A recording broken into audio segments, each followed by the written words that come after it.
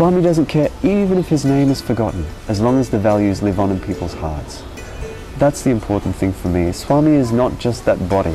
I mean, you see it yourself every day. When Swami comes into the darshan compound, you get that sense of an enormous presence all around Swami, that stillness and peace and love and joy. That is Swami. That's Swami, not just that physical body. Swami doesn't care about the body. He doesn't care about publicizing the Satya Sai name. But as long as we live in love, Swami says some of his greatest devotees don't even know his name.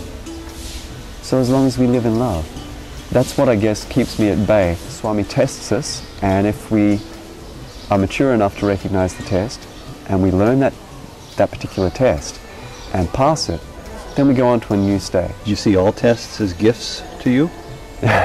No, sometimes I see them as trials. Sometimes I see them as trials, and sometimes it's like, oh Swami, not now, I can't take this right now, or oh Swami, please, enough. But Swami keeps, that's his love. The fact that he doesn't let up. Yeah. He keeps testing us and he keeps helping us to mature.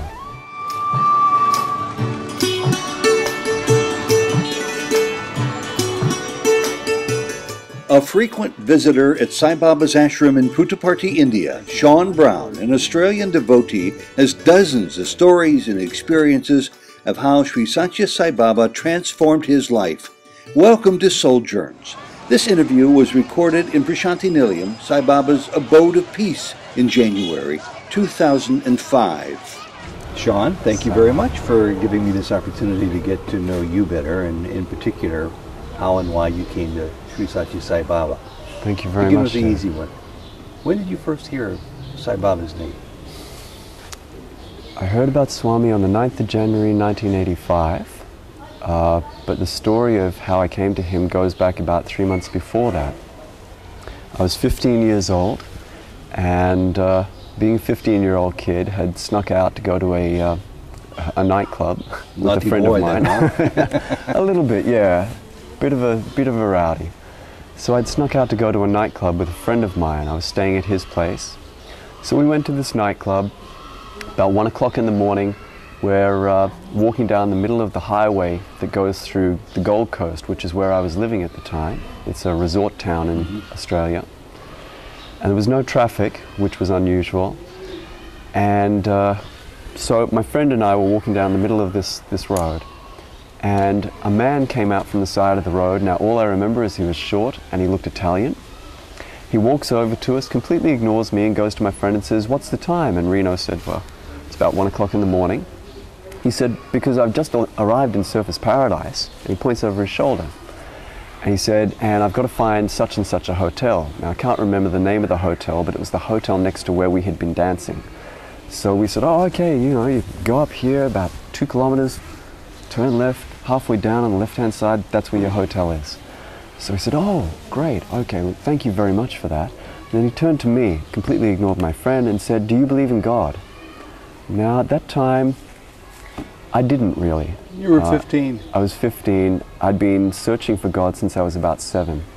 And I'd come to the conclusion that God was so vast that why would he even listen to us? Why would he listen to us when he is so huge?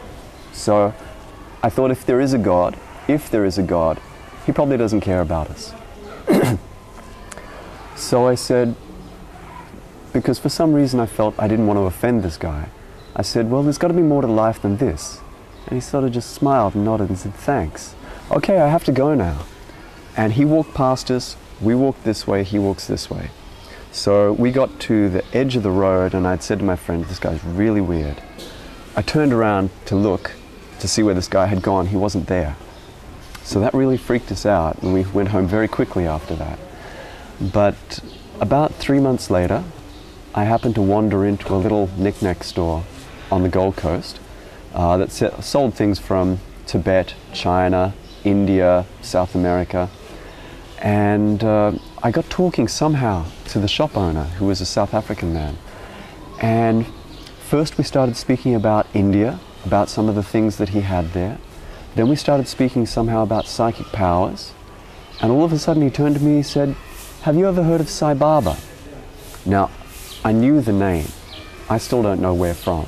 But you had it somewhere from deep in your past? Like I'd heard it a long time ago. I still don't know where from. In every interview I've had, I've forgotten to ask Swami. So I knew that name, and I said, well, the name is familiar to me, but I'm not sure where from. So he starts going on, oh, Sai Baba is an avatar, and he's been born in India, and he can materialize things by waving his hand. He has an aura that stretches to the horizon. He told me all these leelas, all these stories. So I said, oh, do you have a picture of him? So he brought out this picture of what to me as an Australian looked like, kind of like a Fijian man wearing an orange dress. And I looked at it and I laughed and I said, you think this is God? Please, come on. I gave the picture back. He said, no, no, really, I'll bring you a book. So the next day I came back. He gave me the book Sai Baba Avatar by a person who ended up being a good friend of mine, Howard Murfitt. From Australia? Yes, yeah. And I read this book. Now, there were so many stories in that book that by the end of it, I thought, there's got to be something to this. Well, that was the start.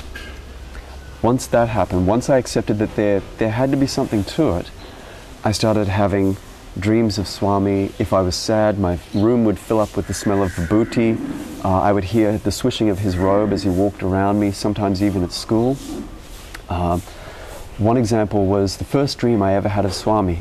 I was on this rickety old bus. Now, I knew nothing about India. I knew nothing about what it was like at Puttaparthi. I'm on a rickety old bus, and Swami is seated opposite me, just staring like this, you know, just looking into the distance. And I knelt down in front of him and said, Sai Baba, I have a question for you. Now, that was a lie. I had about 1 million questions. And Swami just looked at me and ever so sweetly said, not yet, not yet. I remember looking out past him before I spoke to him and seeing sparse tufts of grass, reddish-colored earth, mountains in the distance. 3 years later, I came on my first trip to Puttaparthi and I recognized the place that we drove through in the dream as being part of the trip out to Puttaparthi at that time. I pointed it out. It was the same. I pointed it out to my friends and said, this is what I saw in my dream. This is the exact place. Let's go back for a minute to when you were 15 and you saw this man at 1 o'clock in the morning and you thought he was an Italian. Yeah. Did you ever, since that time, make any connection between that experience and who he may really have been? At that time, no, and it actually took me about 10 years to realize, my God, that was Swami. I forgot the experience for a long time. I forgot about it in its context, and it would have been, yeah, maybe 8 or 10 years, and I went, oh my God, that guy that we saw that night 3 months before I found out about Swami. What a great story. Yeah.